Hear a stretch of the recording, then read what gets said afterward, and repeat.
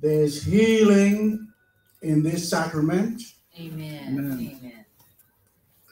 There's healing in the atonement, the one-ment. When we partake of the body and the blood of Jesus, we become one with him, one with his suffering.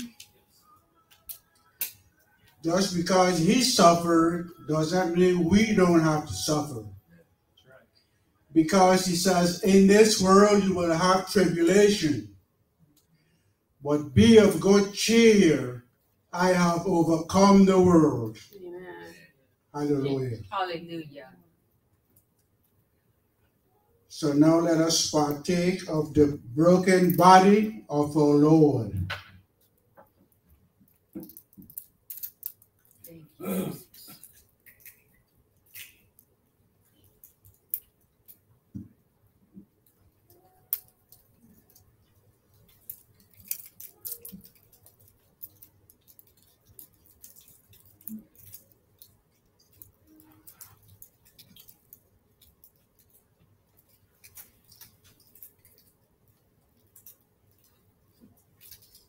Please repeat after me.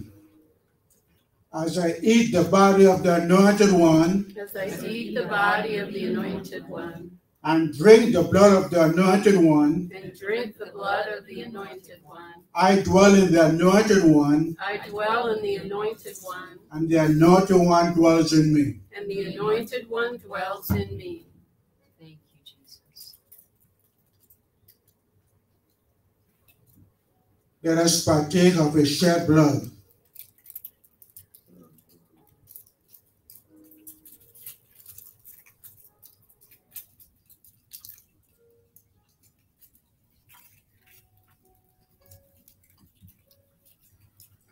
Everyone repeat after me.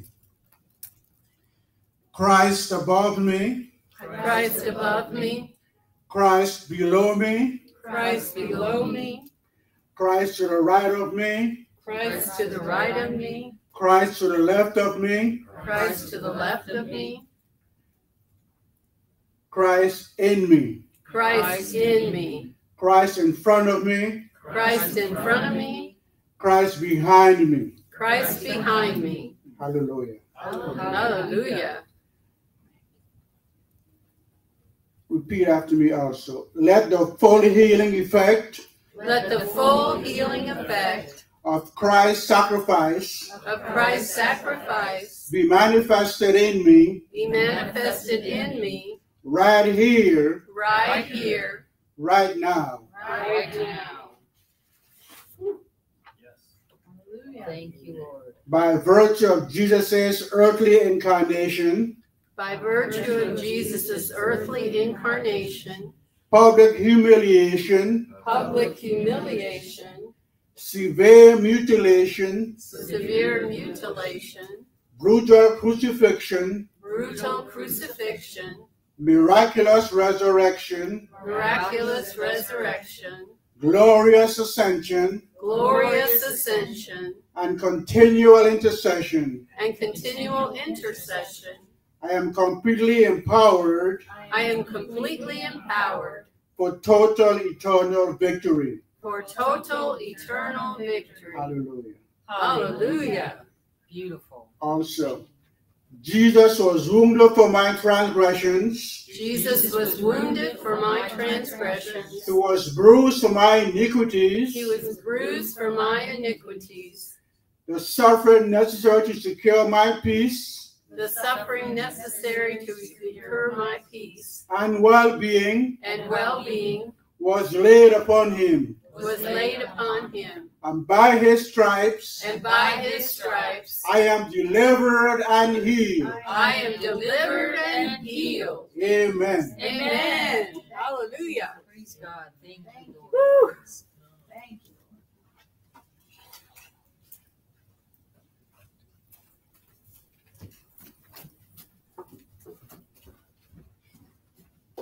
Praise God. Praise You are God. Delivered and healed. Amen. Yes, amen. So receive that. receive that. I come up here to pray for Ukraine and Jerusalem, and I really didn't know what to pray, and so I Googled Ukraine and to see what it would say about praying for Ukraine. Some bullet points from there. I also got this book from this guy who is a Jew, and it has some information in it about Jerusalem and Israel, how to pray for them. Beautiful. So I took some points out of that. And so I'm going to pray. If you guys could pray in the Holy Spirit, because the word tells us when we don't know what to pray, to pray in the Holy Spirit. Amen. So if you could be praying in the Holy Spirit, and I'm going to read this prayer I wrote for the prayer for Ukraine. Praise And it God. says, Lord, I pray for all the refugees and citizens of Ukraine to find comfort, peace, and strength in God, and share the source of their strength with others. I pray for wisdom, strength, and courage for the soldiers who are protecting Ukraine. Yes. I pray for the president and leaders of Ukraine to have wisdom and new strategies in the coming days. Yes. I pray that God will move in their hearts and guide their steps and plans. I pray for all the citizens and their families who have been displaced or separated, each from each other, to have safety and peace.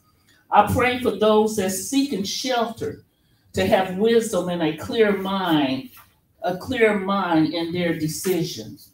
And you alone knows the future. Yes. And Lord, we count on you, because you are goodness and mercy and truth. And above all, you are love. In Jesus' name. Amen. And Lord, I pray for Jerusalem. In Romans 10:1, it says, Paul the apostle said, brother and sisters, my heart's desire in prayer to God on behalf of the Jewish people is that they would be saved. Yes. Yes. Lord, I pray for the rule and reign of the Messiah to be established. Yes. I pray that the Jewish people can find peace in their hearts today if they embrace their Messiah, Yeshua. And John 14:27 says, peace I leave with you, my peace I give to you. Not as the world gives, do I give to you. Let not your heart be troubled, neither Yes. let it be afraid. Lord, I pray for the gospel of peace to come to the city and to the land of Jerusalem, to the hearts of the Jews and the Arabs alike. Lord, the only hope for long-term peace in Israel is for both Jews and Arabs to worship the one true God Yes. through Amen. Jesus the Messiah. Lord, I pray for the absence of war and for safety and protection for all those who live in the land. And most important, I pray for the salvation of the Jewish people. In Jesus' name, I pray. Yes. Amen. Amen. Amen.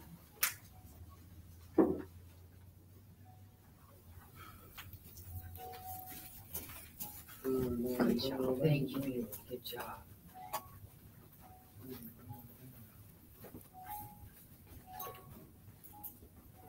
Good morning. Good morning. It's now time to continue our worship by giving our tithes and offerings. Amen. And you can't outgive God. There's no way. So He is the ultimate provider. He is an extravagant God. Yes. He's not just a so-so God. He's an extravagant God. Amen. And so we need to give to him extravagantly of our tithes, our offerings, our alms, our life, everything that we have. Yes. Our worship, yes, everything that we have, because he is so good to us. Amen. Everybody has a testimony of God's goodness in their life. Yes. Absolutely. So if you want to come up here and bring your tithes and offerings, we have the fruit first, I can say it right, first fruit basket and the vessel, and then there's also the tool caddy for our change, and we're going to be putting that change in our improvement fund. Doesn't the paint look lovely? Yeah. But we need to get our new carpeting. So Yeah. just coming along. So as you prepare, you can go ahead and bring it up. And Lord, as we could give in today's offering, we give thanks to you, the God of our salvation, to the God that has shown us unmerited mercy and gives us a new heart, a new life, and a new destiny. Thank you, Lord, for all your gracious provisions. We are amazed at how you are watching over every area of our lives. We bring our offerings this day with a thankful heart. Thank you, Jesus. Thank you, Lord. Yes, Lord. Psalm 79:13 says, "So we, your people and sheep of your pasture, will give you thanks forever. We will show forth your praise to all generations." And Psalm 106:1 says, "Praise the Lord. Oh, give thanks to the Lord, for he is good, and his mercy endures forever." Forever and ever and ever and ever. He's a good, oops, there it went. He's a good God. So if you want to bring your offerings up, then we'll go ahead and pray over them.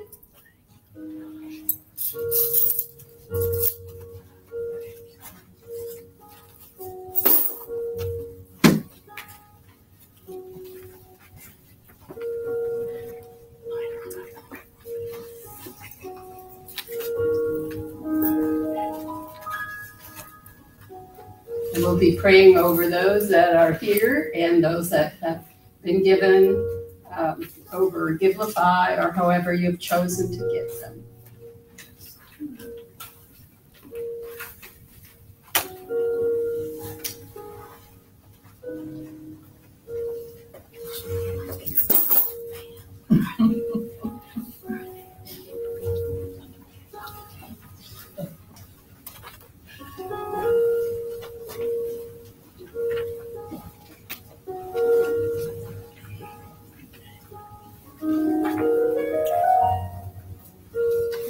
Do we have them all? People buy. Yes. There we go. You're There back we up. go. There we go. Lord, we just wave these to you, Lord God. Yes. We just wave them to you. The ones I have in my hand and the ones that are online, Lord, just bless Thank them. you. Bless them over and above that they could ever imagine. Lord, come into their lives in new and precious ways. Just bless not only their finances, but their relationships, their lives, and most of all, we ask you to bless their relationship with you and draw them ever closer. Bring checks in the mail, bring unexpected gifts that can only come from you. In Jesus' name, amen. Oh, yes. I have the books up here for this Presence Evangelism that will be starting this week. So if you haven't gotten one yet, you can come up and find me and get one. They'll be $11, but you can pay next week if you choose. Thank you. Thank you. Praise God. Hallelujah. Yes. Well, I am so excited about starting this new series with you. So, was it last month or a few weeks ago? We had finished up our last series written by Apostle Robert Flowers from Missouri. And it was about the kingdom tools, the tools for effective kingdom evangelism. But I'm really excited to get into this one. This is presence evangelism. And from everything that God's been showing to me, speaking to me, showing me in dreams, and even in some visions we've had, the stage is set. God is getting ready to release his spirit upon the earth. Amen. And so I've been crying out since, I don't know, for a long time now. Lord, keep showing us what do we need to do to prepare. And so we began the first series where God is saying, we need to look at the scriptures. We need to know how, because not everybody's feels like they're called to be an evangelist. There is the office of the evangelist with the apostle, prophet, pastor, and teacher. But we're not all called to that, but we're all called to do the work of the evangelist like Jesus did and like his disciples did, sharing the good news about what he's done in our lives. Amen? Amen. So we learned about how to, how not to be rude, how to have good manners when we're doing that, and about the evangelistic styles. But now we're going to begin to get in to the presence evangelism is where I really believe that we're coming into. I would almost call it like it's almost like prophetic evangelism. There's a term called prophetic evangelism, and this is they kind of overlap. So does everybody have a book that needs a book? Cheryl's got some up here in the box. If you need one, hold up your hand real quick, or just pop up to here and get one from Cheryl, or two, or whatever you need. They're just $11, but if that causes a hardship for anybody, we will figure that out. So please don't not take one because you don't have the funds for it. I can't read, so I don't. That's okay. That's good, Patrick. I'll do my best just to read it clearly, okay? Thank you. Okay. I appreciate Hey, that. faith comes by hearing the word of God. Amen. So, Apostle Leon did, if you look into your book, actually, if y'all have a pen, which would be great if y'all had a pen with you every week. If you don't, or your pen runs out of ink, Pastor Tom is hogging the little pen container back there on top of his sound booth. So you're all welcome to go back and get one if you need one. Oh, okay. That was a little warning for me to behave myself. Okay, I'm sorry. You're not hogging all the pens. Okay. Oh, no, don't start me on the laughter again. Oh, my gosh. God did that to me a couple of weeks ago. I couldn't stop laughing. That was funny. So what I'd like you to do with that pen I just made a whole big dissertation about, write your name in the book. Just on the inside cover here, so that if anybody leaves their book, we're going to know who it belongs to. And so just right up here in the inside cover. Don't put it in the middle where I can't find it. Just right up here on the inside cover would be lovely. Yes. And as you're doing that, there's a dedication, and then there's a word here from Apostle Leon that endorses the book, the Presence Evangelism Manual. He says that it's geared to help us launch into the deep and become fishers of men, and to become bolder and more confident. And I like that. I think that's great. And then he also cites the scripture, John 4, verse 35. Look, I tell you, lift up your eyes and see that the fields are white for harvest.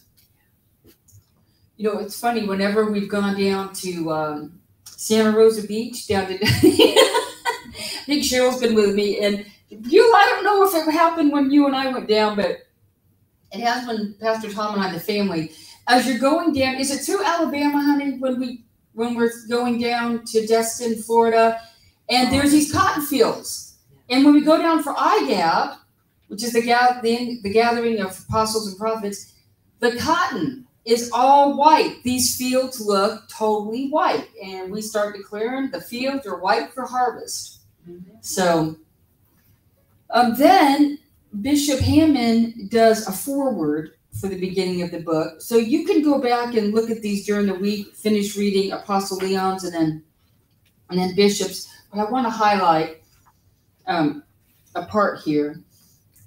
Bishop Hammond says that Apostle Robert reveals what is involved when God's presence is in us and working through us. By gaining the truths that are found within this book, we will all gain the knowledge and faith to appropriate the presence of Jesus Christ. I'm in the second paragraph there. And then, when you have his manifest presence, all things are possible.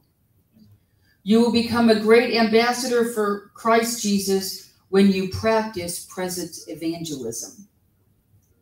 And then he releases a blessing over Apostle Robert.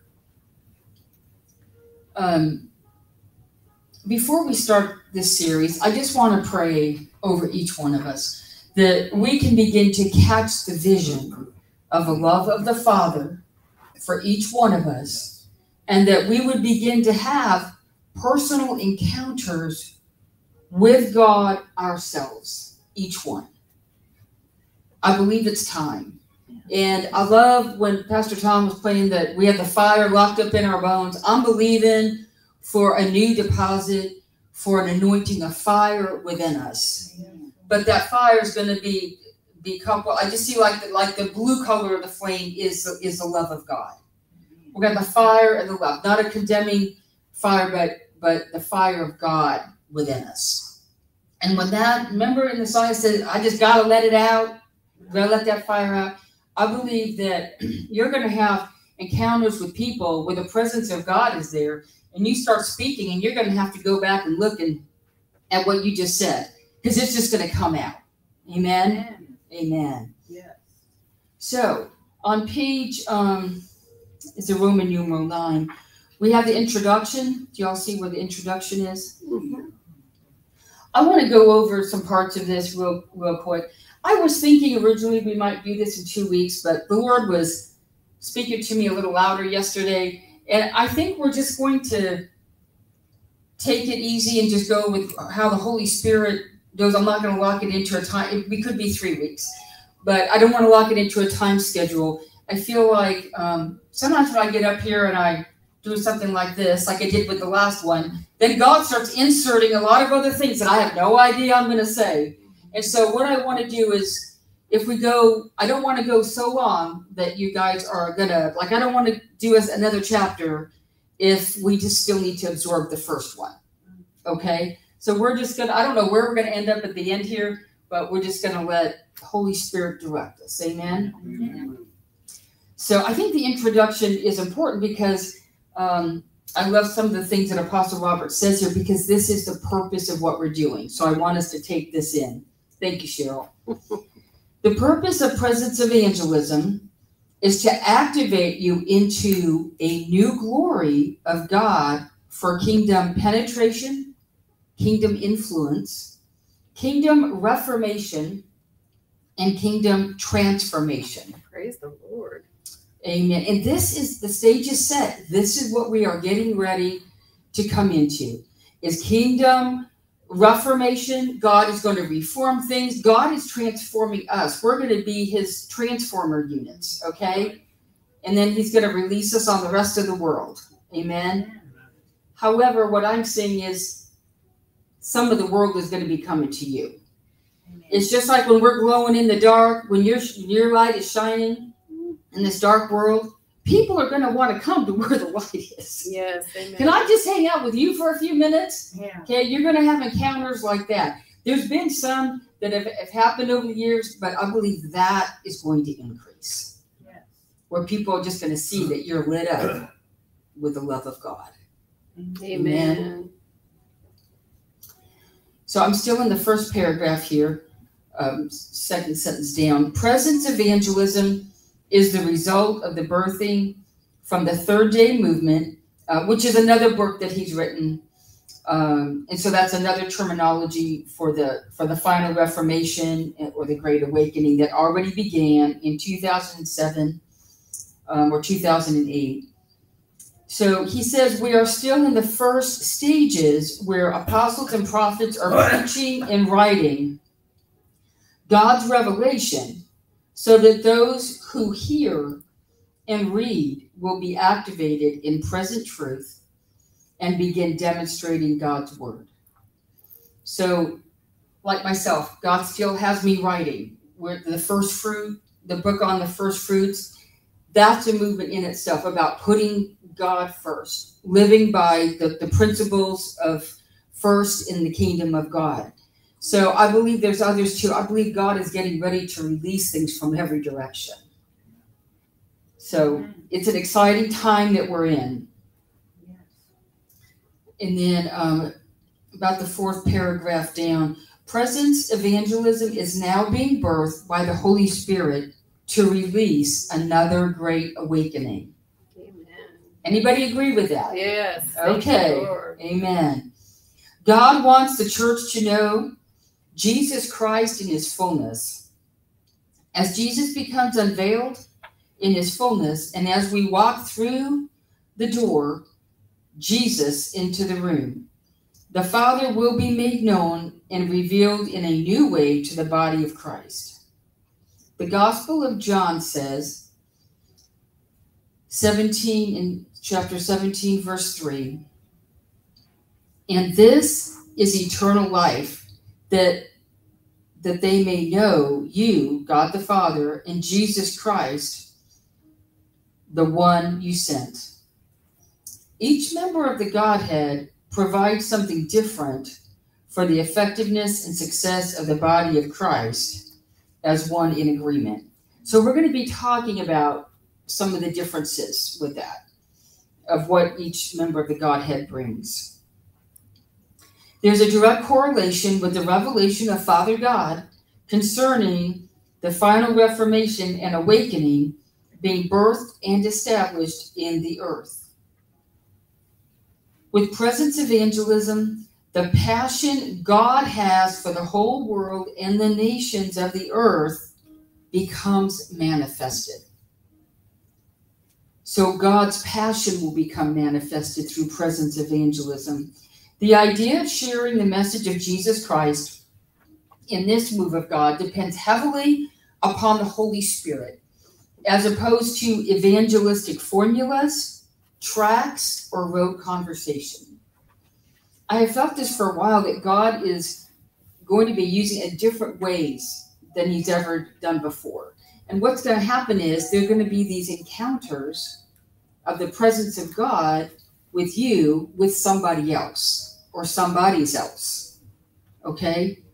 And it's going to be God's presence that they cannot deny. And sometimes I believe that is going to happen through prophetic words, where you're just going to have a word just kind of bust out of you. Cheryl was showed me before, she was at a restaurant, and it seemed like a simple thing. That person was a believer, but there's going to be times where it's going to be unbelievers, and what I hear the Lord saying is they're not going to know what hit them, because you're going to look pretty harmless to them, but all of a sudden God's presence is going to manifest. Amen. There's sometimes, God has had me to say something to somebody that they know I can't know, that only God knows it. Amen. And that makes an impression, because there's people that feel that God doesn't love them, either what they've taught or how they've misunderstood the Lord. But God wants to reveal himself and his love through you. Are you all willing to do that? Yeah. Yes. Now, sometimes it means not being shy. Yeah.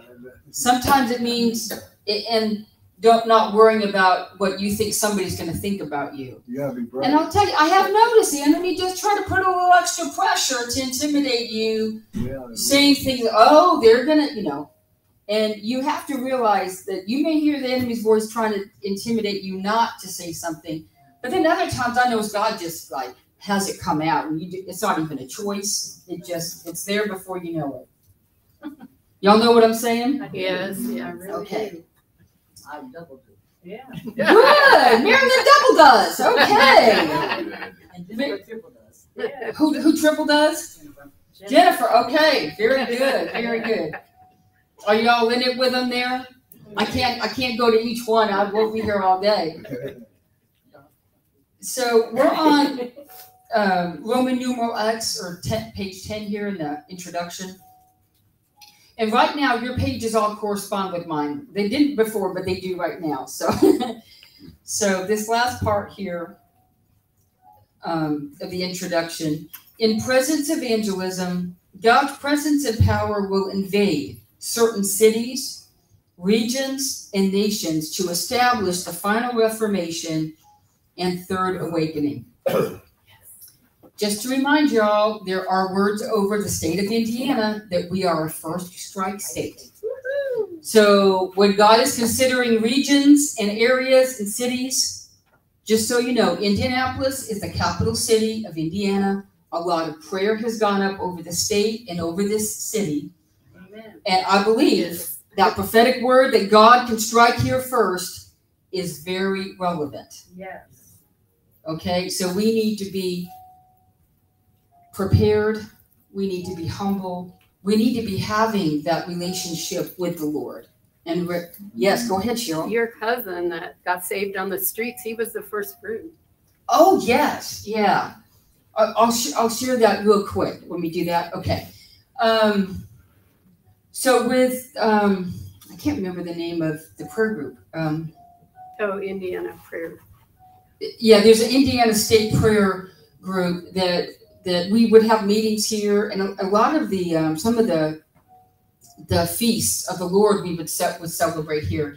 Anyway, we were downtown Indianapolis on the circle and praying down there in the streets. Was it even May? I can't remember when it. Yeah, It seemed to me that it was May. Anyway, and it was multiple times we've been down there praying. There was another time some Chinese delegates came in, and with Lisa McFarland, and we prayed down there. So there's lots of times when we've gone down there and prayed with several things that God had given us. And so one day I had a dream about a cousin of mine back in San Diego. And I can't remember the details of the dream. So on my dad's side, I have like 20 cousins. With my brother and I, it's like 22 of us. And so one of these cousins is in the dream. And I was telling Pastor Tom, and sometimes with dreams, God will kind of unction you to reach out to them. Well, I didn't know how to reach out to him. Anyway, Pastor Tom goes on the internet, finds out that he was part of the water authority in San Diego, and there was a convention here in Indianapolis that he attended, and his phone number was on there, his work phone number. So I'm like, this is, God's like really set me up right here, right? So I reach out to him and call him at work, and he says, oh my gosh, what's my cousin? I'm not going to say what my nickname is. What would my cousin be doing calling me? You know, we haven't talked in many years. We were a little bit closer that he was in the younger group of cousins where I was. And so he had said, yes, he was here in Indianapolis. And he said the conference he was at had an acronym. The letters of it meant something about like drinking constantly. It was like a big party thing with a lot of drinking. And so he said one night he was down, I think near the circle. He was down in Indianapolis downtown, walking on the streets, and all of a sudden he had an encounter with God by himself. And God reached out and said, like he was like, you got to get a hold of yourself. Like, you've got to stop this drinking. He stopped. God anointed him. He just stopped. And that there's family issues with that, with all that kind of behavior, you know, on our side. And he said he had stopped right then. That visit to Indianapolis to downtown changed his life. He went back delivered. Amen. Wow. Yes. Hallelujah. And I was like, oh my gosh, Lord, this is what we prayed about. This is what we prayed for.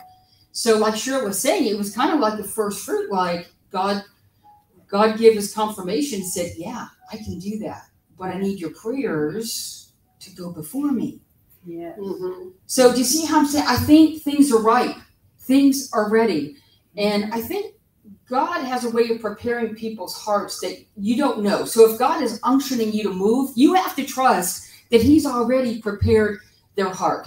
And that can be with questions, with calling out to him, and we may not know that. So we need to trust when it's time to move. So anyway, I had this wonderful conversation with my cousin. He had joined a Christian church, loved it. And I said, because our whole family, we were never taught to tithe or anything like that. And I asked him, I said, are you tithing? And he said, I'm at 8%. I'm almost to 10%. I said, oh, that's great. So anyway, it was really interesting. I could see he'd had a lot of growth and was really, really living for the Lord. So that encouraged my heart. Yeah. So as we pray for our cities, we want to see the angels being released, ministering to people, Holy Spirit, Amen. Ministering to people on the Amen. streets. You know, this is the month of May. Did anybody know that? Yeah. Did y'all know there's lots of people coming into the city Yes, this yes. weekend and weekends coming? So Lord God, we pray that you will continue to do more of that. That all these visitors, that they will go, that your Spirit will meet them. That your workers like us will be released into the harvest. That you'll give us people to minister to minister life, healing, Yes. salvation. Lord God, we pray that every visitor that comes into our cities, into our airports, will leave changed. Yes, Lord. Will go back home transformed and renewed because they've had an encounter with you. Yes, hallelujah. Amen. Amen. So we're not even into lesson 1 yet. So let me, I'm going to continue here with what Apostle Robert was saying. He says the culture and the values of the kingdom and the dominion and the, quote, greatness of all the kingdoms under the whole heaven will be given to people of the saints, believers of the Most High. And that's in Daniel 7:27. This means that God's presence will penetrate every aspect of society on earth, bringing transformation, separating the sheep and the goat nations, and making preparation for the return of Lord Jesus Christ. Amen. Amen. So now let's go to lesson 1. Knowing Jesus in his fullness. We live in a world where many people may have a form of religion, but have no relationship or understanding of the true nature of Jesus Christ. Did you guys get books? Okay. Do we have a couple more there?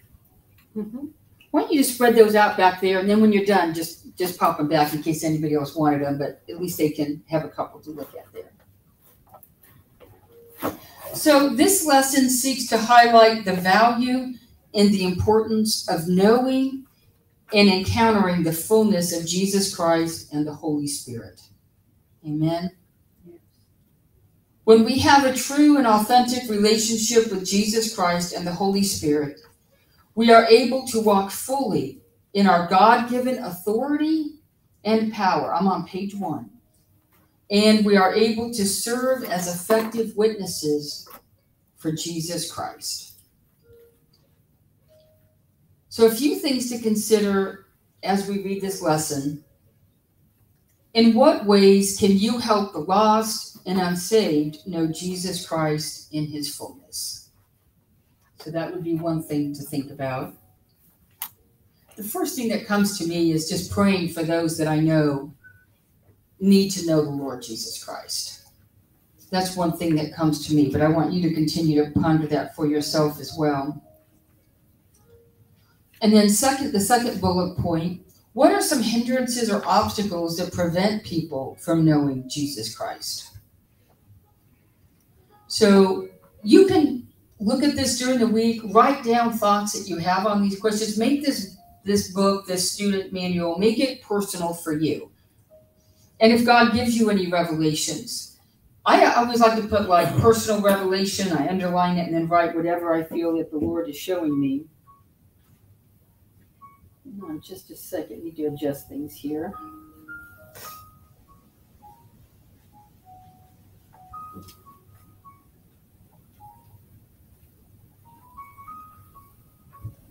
Our memory verse, it's in the gray shaded box.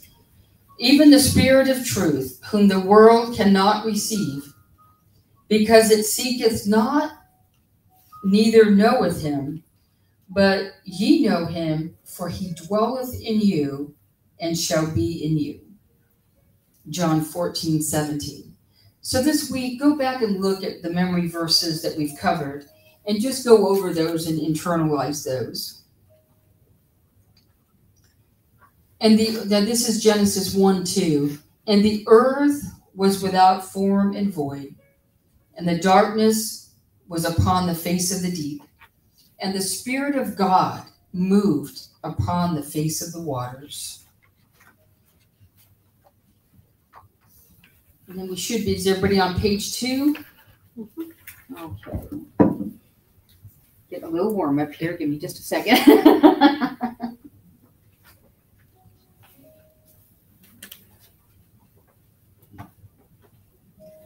In the beginning, there was no shape to the earth. There was no sun, moon, or stars. There was gross darkness that no man has ever seen before. And there was total chaos. The earth and the heavens were like one big frozen ball of ice. The Holy Spirit began to restore, form, shape, and replenish the earth. The manifestation of the Godhead on earth consisted of the Holy Spirit. This is Genesis 1 and 2, and then Job 33 and verse 4. Building a relationship with the Holy Spirit. The Spirit of God hath made me. Can you all say that? The Spirit of God hath made me. And the breath of the Almighty has given me life. The breath of the Almighty has given me life. And that's Job 33:4. And it states that the Spirit of God has made us, and the breath of Almighty God is what gives us life. There was a dream that I had that was really, you know how some dreams are like just in your memory and your spirit, that they're so prolific, or sometimes they're colorful, or they just kind of stand out. Well, there was one where there was a young woman with me, and I was teaching her about the breath of God, about the power and the anointing of the breath of God. And it was in the breath of God is also his glory. So if he's breathing on, he is the glory. He's breathing in us. He's breathed on us to bring us to life. There's glory in us. Amen. There's more that God has with that. I can't go into all of it now, but sometimes if you're just having a difficult time or whatever you're going through, you can just say, Lord, breathe on me. Breath of God, flow through me. Amen. Sometimes if you just take that moment to pray that, God can kind of reset you when you invite him in. Amen. And we believe Holy Spirit already lives in us. But when you're asking for his breath, it's like you're asking for an encounter face to face. The first manifestation to our hearts is the Holy Spirit. We must begin building our relationship with him. And we can look at 2 Corinthians 13:14 and 1 Corinthians 12:7. Just as the Holy Spirit was first to manifest on the earth, it should be a priority that we build a relationship with him. Does that make sense to everybody? Yes. The grace of the Lord Jesus Christ and the love of God and the fellowship of the Holy Spirit be with you all. And Paul said that in 2 Corinthians 13:14. Can we say fellowship of the Holy Spirit? Fellowship of the Holy Spirit. With you all. With you all. Yes. So that's something we need to have, that fellowship with Holy Spirit. Do you think once a week would probably be enough? No. Every day? Every day. Every minute. Maybe every minute. So maybe we could start, there's different discussions on, does the day begin at night when the sun goes down? Because when God created the world, it's like that was the beginning. So Do we begin at night or do we begin in the morning? At some point, we need to say, start each day, whether it's at night or in that morning, and then continue with him. Mm. If we don't do that at some established point, within every 24-hour cycle, I believe each day is a new day. We need to make sure that we're with him in that new day each day. Now, for me, it's every morning when I wake up. I try to have time with him, dedicate that time with him. I like to give him the first fruits of my day. Yes. Now, I can do that the night before as well, whenever I can consistently do that. But I notice my days are more powerful and more solutions come and more things work out when I started out with him. If there's times that I wake up late and I don't have that time with him, which I don't think, anyway, things just malfunction. Is that a good way to put it? Do y'all notice that Yes. sometime? Yes. So I encourage you to just have that time with him. And then it doesn't mean ignore him the rest of the day, No. but it's easier to continue once you start. Yeah. Amen. So the last bullet point here on point 2, the Holy Spirit is with us first to convict us of sin and convince us of Christ's righteousness. One testimony I can give you of how the Holy Spirit convicted me or convicted us is that we came out of a church that really didn't teach about tithing. We didn't really know about tithing. I remember, my parents were putting like $5 in the basket, or we'd have a little dollar or some quarters. And so I didn't really know the biblical aspect that God tells us to tithe. So at one point, Pastor Tom and the Holy Spirit started to convict us and show us that we needed to start tithing. He illuminated it to us and used the word of God to show us. And then we realized, and by convicted, I don't mean he was hitting us over the head, but he opened our eyes and gave us awareness, and then kind of convicted us that this was the right way to have a relationship with him. So we began tithing then. It was after that then God gave me the revelation about the first fruits and about giving first fruits. And it was interesting. He had to kind of get me on track with tithing first and let me understand that, and then show me the next thing. Can you imagine if I had been resistant? Then I wouldn't have known or been experiencing all of the good things and more of him than I've experienced. So that's an example of how Holy Spirit brings us under conviction, and it's just to get us on the right path, and he knows the blessings that are in store after that. Holy Spirit is never trying to convict us to do something wrong. It's always to just get on path with God's righteousness. And I'm just hearing the Lord say, it's a protective move. That when God tries to bring us into righteousness, it's to protect us from the not good things that are coupled with what we're maybe doing that we need to change our behavior on. Amen. Yes.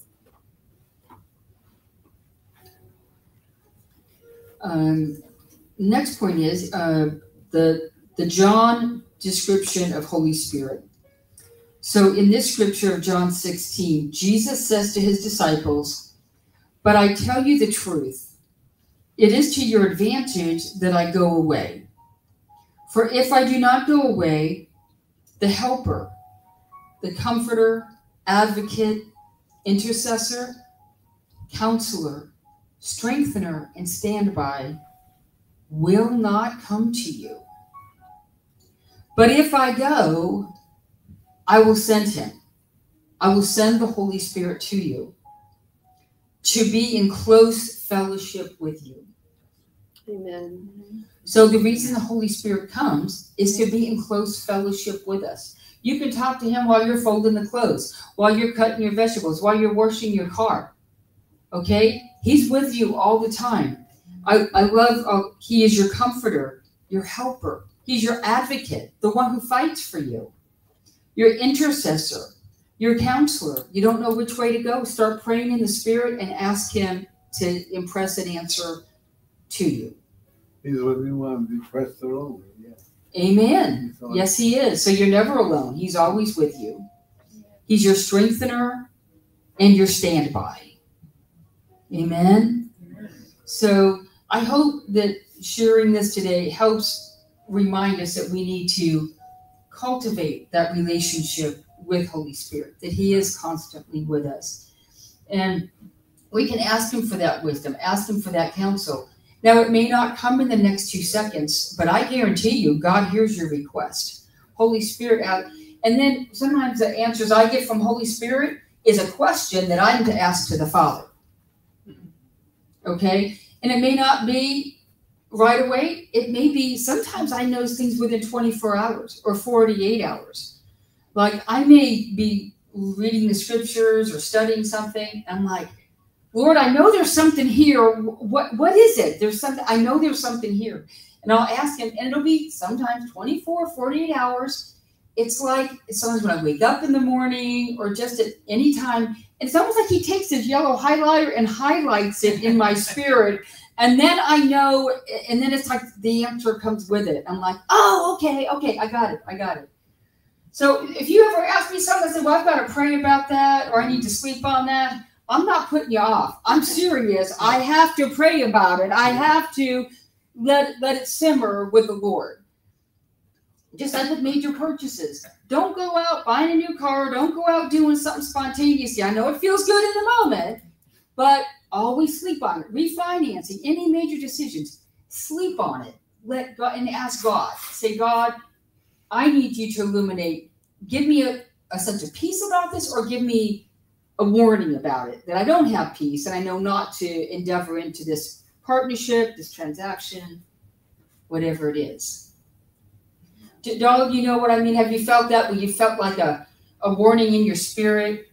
It's like you don't have a peace, but you also don't know why though. Sometimes you have that, but you don't know why.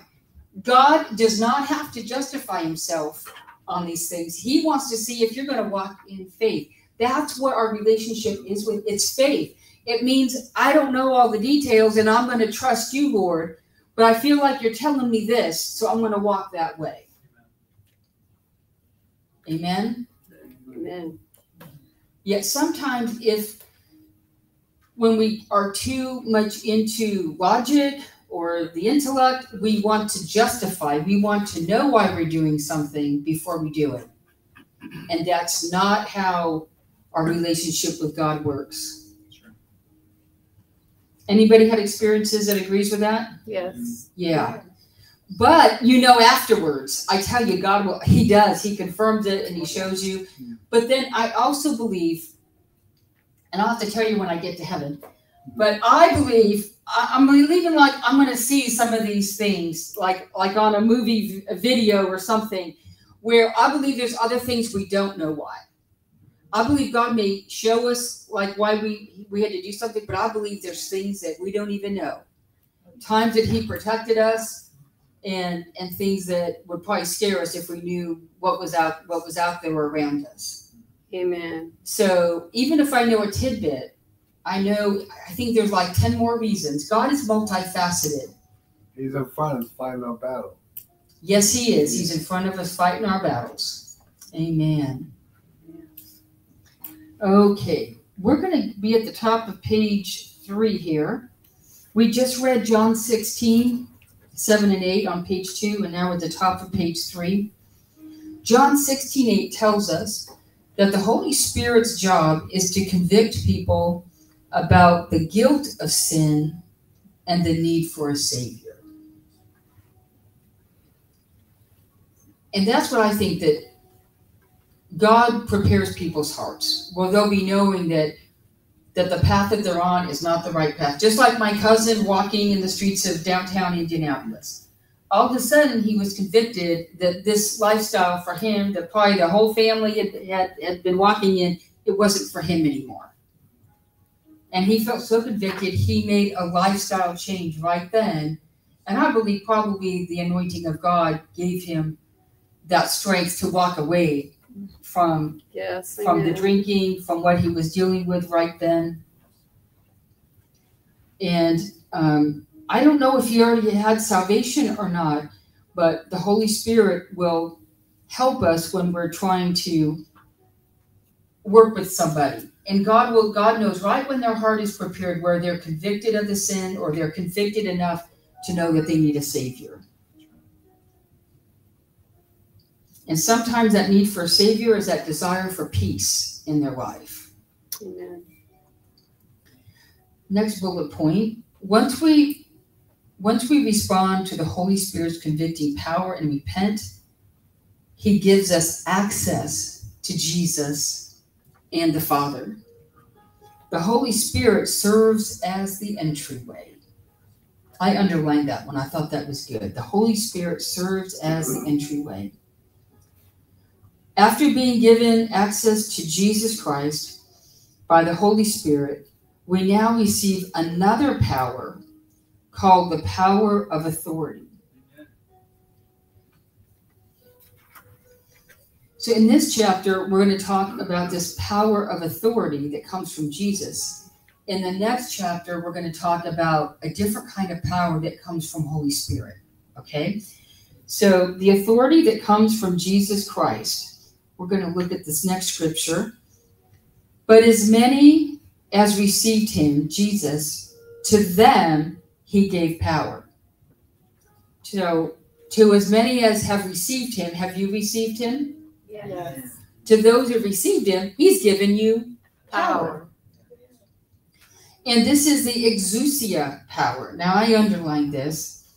Exousia is the power of authority, government, jurisdiction, law, or right to act like God by means of relationship. I love that. The right to act like God by means of relationship, meaning to become sons of God, even to them that believe in his name. So to believe in his name, according to John 1:12, is to become sons of God. Then we have this exousia authority that's linked with the right to act like God because we're in relationship with him. Now we can't be a son then if we believe on Jesus and then we ignore him after that. We need to continue that relationship with him and the Father. So the next bullet point under John 1 is exousia power works on the inside of the believer, the one who believes in Jesus, to bring them into full maturity of their sonship. So the exousia power works on the inside of us as believers to bring us into maturity of our sonship. How many of you have seen some growth of maturity since you first became a believer? Yes, I know. Oh, good. Excellent. That's very good. You can all stay. Galatians 4:1. Well, we don't want any ones that are, immature and throwing fits in the corner because they're not being seen or they're not getting what they want, or right? Mature sons don't throw fits like babies do, right? Right. And since we're believers, we need to keep maturing and increasing in maturity. Okay. Galatians 4:1 says that the heir, as long as he is a child, differs nothing from the servant, though he be the Lord of all, but is under tutors and governors until the appointed time of the Father. So this again speaks of a time of full maturity. So let me give you an example of this. Let's say, and these things have happened where the father, the king, the reigning king of a kingdom dies. The heir that's left is like 6 or 8 years old. Not mature, not old enough to rule. So what do? They have tutors, they have governors, they have people raising that son up in maturity until he is old enough to be mature for the responsibility of ruling and reigning in the kingdom. Does that make sense? Yeah. Y'all remember hearing stories about that where they were too young? So it says here that an heir, even though this child is an heir, he's not much different than a servant because he doesn't have any power right now. He doesn't have any governing or reigning authority. So does it make sense that if we're not maturing, if we're still in a young 6 or 8 year old spiritual life, we need to be maturing to rule and reign here on earth as sons and daughters of the Most High God. And then Apostle Robert says, but at the moment of salvation, the believer receives this governmental authority, but we need to keep growing in maturity to be able to use it.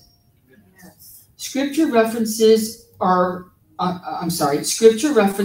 growing from babes to disciples, and I think the next one is from servants to sons of God in governmental authority. The next scripture is Isaiah 9:6. Unto us a child is born, and a son is given. So here, again, we see this process of maturity. And the government shall be on his shoulders. Isaiah 9:6. Then it says, read Isaiah 9:8. Actually, just take your pen and cross out verse 8. It's supposed to be verse 7. Which speaks of increase of his government.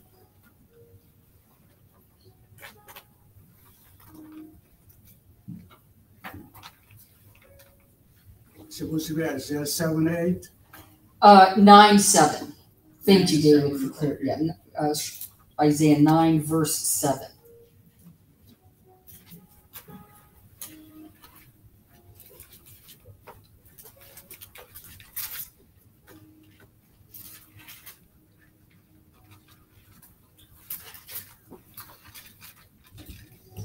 Of the increase of his government and peace, there will be no end. Well, actually, you know what? Let me go ahead and read verse 6 to you as well. I'll read 6 down through 7. For unto us a child is born, unto us a son is given. So that was Jesus being born and then him growing up to be a son, growing in maturity. And the government will be upon his shoulder. And his name will be called Wonderful, Counselor, Mighty God, Everlasting Father, Prince of Peace. Amen. Of the increase of his government and peace, of the increase, there will be no end to the increase, okay? Upon the throne of David and over his kingdom, to order it and establish it with judgment and justice from that time forward, even forever. The zeal of the Lord of hosts will perform this. Amen. Amen. So the moment you are born again, you receive the power of authority over death, demons, and sickness. And you can see this in Luke 9, 1 and 2, and then chapter 10, verses 1 through 2, and also 19. Let's go ahead and read Luke 19.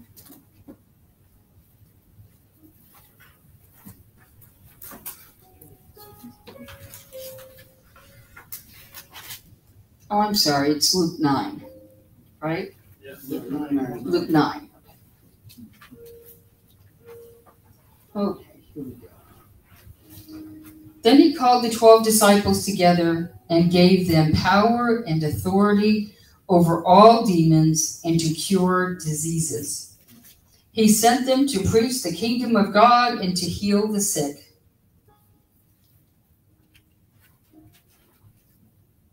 Okay, that was it.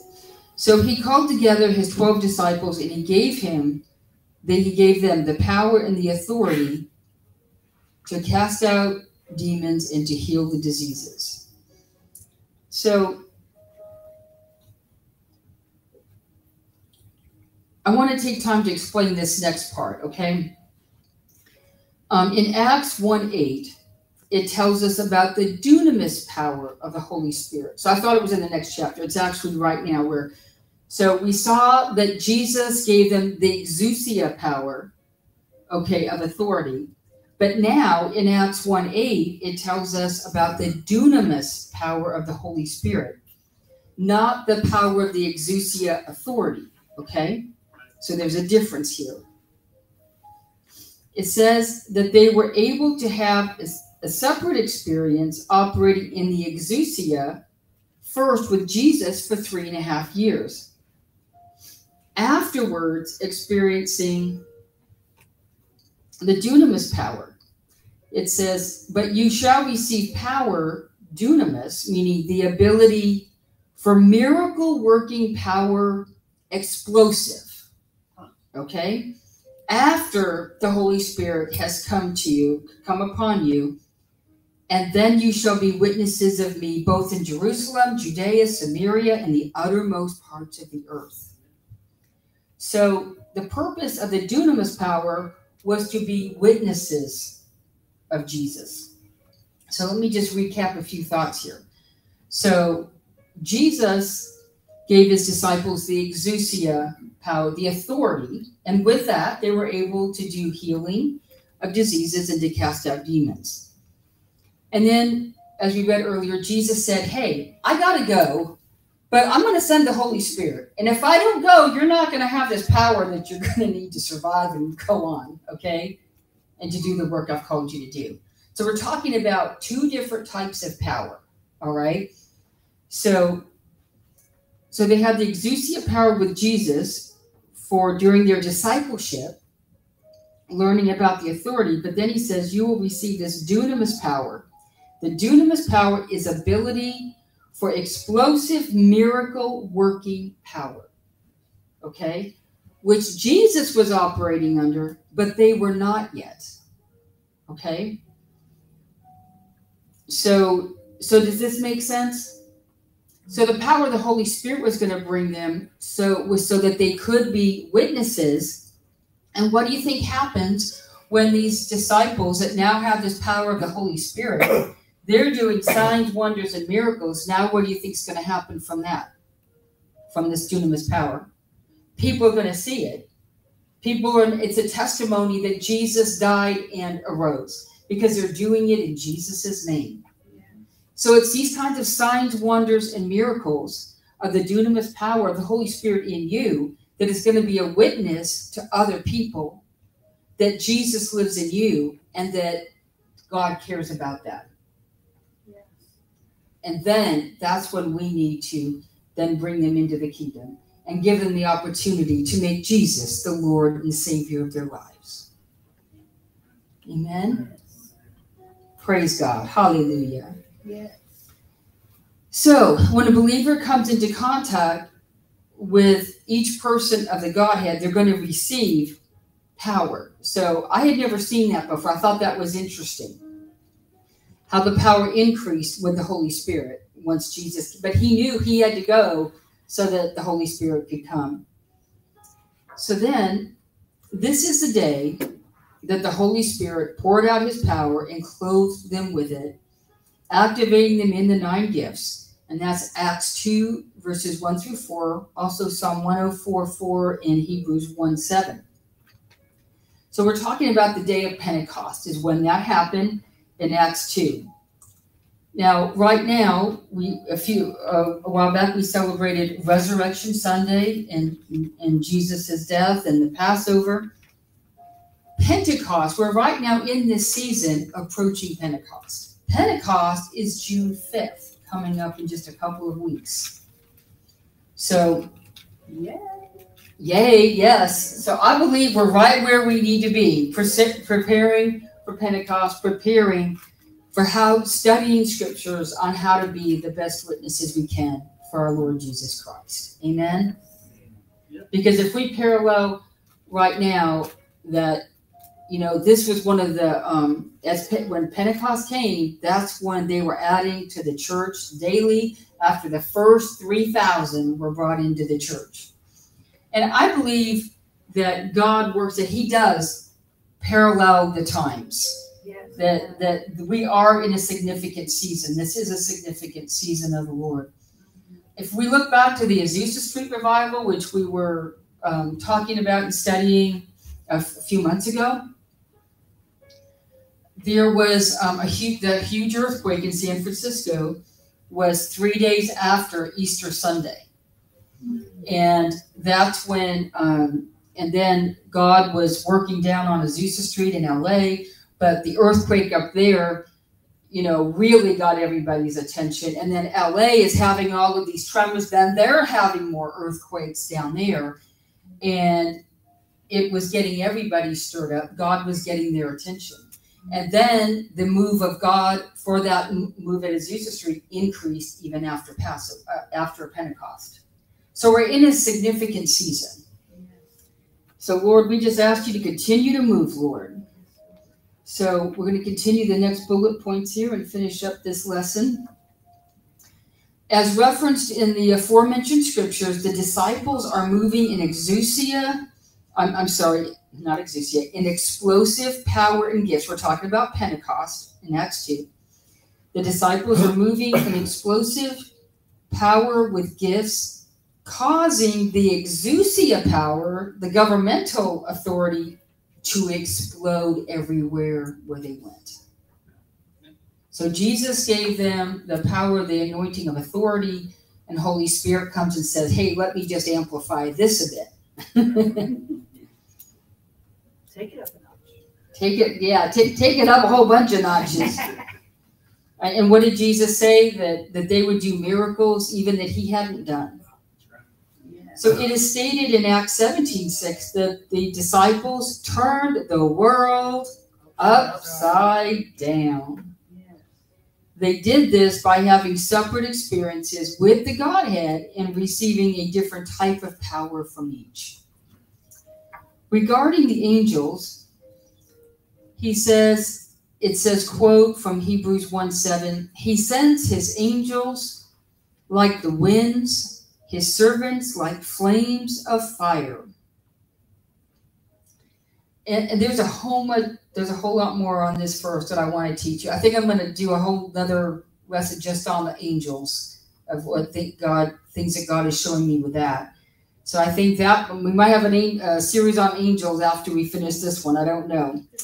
Let's let the Lord show us. But the Holy Spirit and his power and armies of angels showed up on the day of Pentecost and permeated their spirit, soul, and bodies. Acts 2 and also Psalm 104 and again Hebrews 1 verse 7. I believe that, God's angels are like flaming ministers of fire. As we're being prepared, these angels are also being released into the harvest, into our communities and cities, to bring revival. It's going to be Holy Spirit and the angel armies and us that are laborers in the cities, laborers in the field, his servants on the earth. But we are kings and priests. We're God's servants, but we're kings and priests in the earth. Amen? Who have been given authority and have been given his power.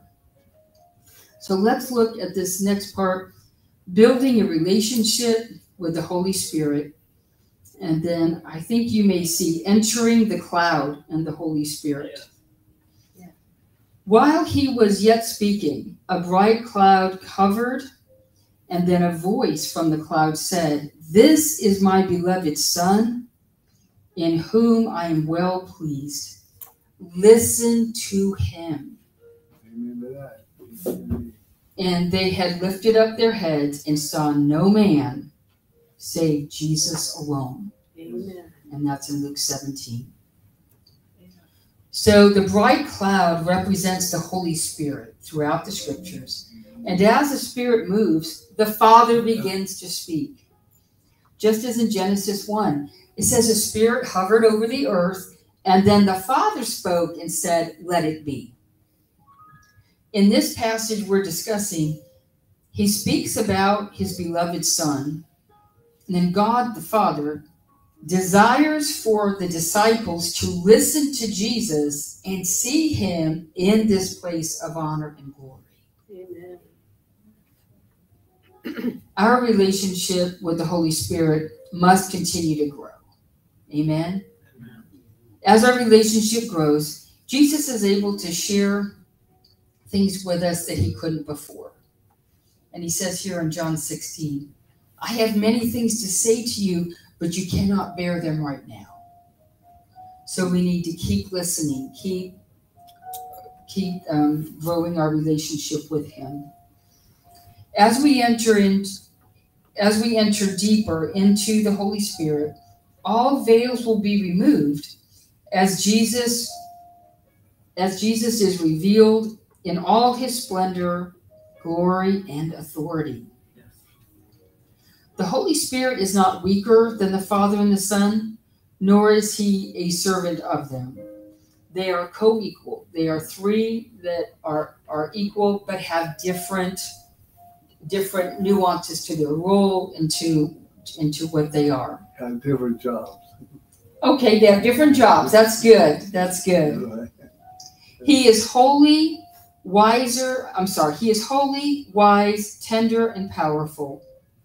He is not a force that you can retain. The Holy Spirit is not a force you can retain, nor a gift that you can use, nor an influence. But Holy Spirit is a person who you can surrender to. Amen. Do you remember I forget his name in the scriptures, but he wanted to buy the power of the Holy Spirit. He wanted to buy it. Mm-hmm. And Paul said, oh, no, you can't do that. So we have to know that the Holy Spirit is a person that we can talk to, that we share time with. So the Holy Spirit, he thinks, he feels, he perceives, and communicates the glory of the Son and the heart of the Father. And that's why sometimes it's interesting. And notice if he does this with you, that when I'm praying, sometimes Holy Spirit gives me questions to ask. And then I pray, then I ask that to the Father. So it's like he's our helper, even to help us to pray to the Father. Amen? I think you should trust him. He has the inside scoop because he knows what the Father is thinking. Does that make sense? He's trying to coach us. He's trying to help us. Yeah. There's times where, I might be having a hard time or with strength or whatever it is. And I hear in my spirit, it's okay. You're all right. Just keep going. It's like, okay, good. Thank you. And I say, it's okay. Just keep going. Yeah. So I want you to become more sensitive to his voice. Listen to him when he's coaching you. When he's trying to comfort you, he's telling you, it's okay. You may be worried about what somebody thinks about something or worried about getting through whatever it is. And just Holy Spirit, just say this. Holy Spirit, what do you think about this? And then see what you're hearing in your spirit. Amen? Amen. Okay, keep going. Let's do our activation prayer. Keep going. Like that. You like that? Yeah. Keep going. Good. Father, our heart's desire is to know Jesus. Yes. Reveal him in his fullness to our hearts. Yes, Lord. We surrender to you, Holy Spirit, to the one who can help us. Holy Spirit, cause us to know and love Jesus the way you do. Yes. Glorify his majesty, beauty, and power of authority to our physical senses. Yes. In Jesus' name. Amen. Father, I pray right now. I feel like I did when I was in Bible college. We would do these little lessons, and then the Lord would just do shenanigans during the week. He'd be acting out. He'd be showing stuff and giving us experiences. Lord God, I pray, Lord God, not for your shenanigans. I pray for your manifestation is the way I should put it. I pray for you to take this that we've been studying, your word, and I ask you to give us demonstrations of it. I ask you to continue now to teach us, to coach us, to help to give us, to put us in the presence of those ones that need to be in your presence. And when they're in our presence, you are there in the midst. So, Lord, we ask you to send us to those ones that need that encouraging word. to those ones that need to know about you, those ones that need hope, and those ones that we can pray for your peace. In Jesus' name. Lord, I'm looking forward to a fun week. I thank you. Let the games begin and prepare our hearts in you in Jesus' mighty name. Amen. Amen. Hallelujah. Praise God. Praise God. Amen. Good job. Let your dunamis you power guys enjoy be that? released in us. Yes. I really like the part about, yes, look, they're clapping for you. Praise God. Praise God. I really like the part about letting the Holy Spirit convict you. You know, sometimes, let's let him do that. You know, sometimes when something, you're getting ready to do something, maybe the Holy Spirit, convict me, you know? You know what? There are times when the Holy Spirit can be talking to us, and if we don't want to hear it, you know, we can say, oh, I don't know. I don't know. Yeah, oh, I don't know what to do. He's trying to tell us, oh, I don't know. I don't know. You know, you go, la, la, la, la, la. You never do that? So I like what you said. Don't block him out. Don't resist. Just listen. I like And then that part, talk and to then I like, let's keep going. It's okay. Let's keep going. Let's keep going. That's what he's going to say to you. So, Lord God, we just thank you for that word today. We thank you that goes deep into our spirit. Yes. And we thank you that we use those things today, this week as we go. Amen. And they take authority over every ungodly spirit assigned to every hour of every day this week. They cover up every hour of every day of this week in the blood of Jesus. Thank you, And the power of the Holy Spirit over our families and our households. I release the Arianic blessings, number 6, 24, 26. May the Lord bless you and keep you. May the Lord make his face shine upon you and be gracious to you. May he turn his face toward you and give you peace. I release the plans and purposes of God in every hour of every day this week, and may the divine doors of your destiny be opened wide before you with fruitfulness waiting at the threshold. I release angels of the Lord to excel in strength on assignment to tend and watch over you. And may additional angels of the Lord be released to every company you work for or school that you attend. I pray for wisdom and knowledge of God's plans and purpose in the midst of every challenge and trial that we face. And I seal up God's plans and purpose and divine destiny over each one of you and all your family members in the blood of Jesus and the power of the Holy Spirit. Have a great week and listen to see what the Holy Spirit will have you do. Amen. Yes. Amen. Praise God. See you all next week. Amen. Bring your books back when you come. And bring your books back. We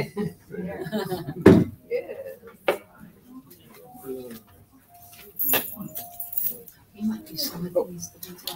You gotta put this now? If they're not.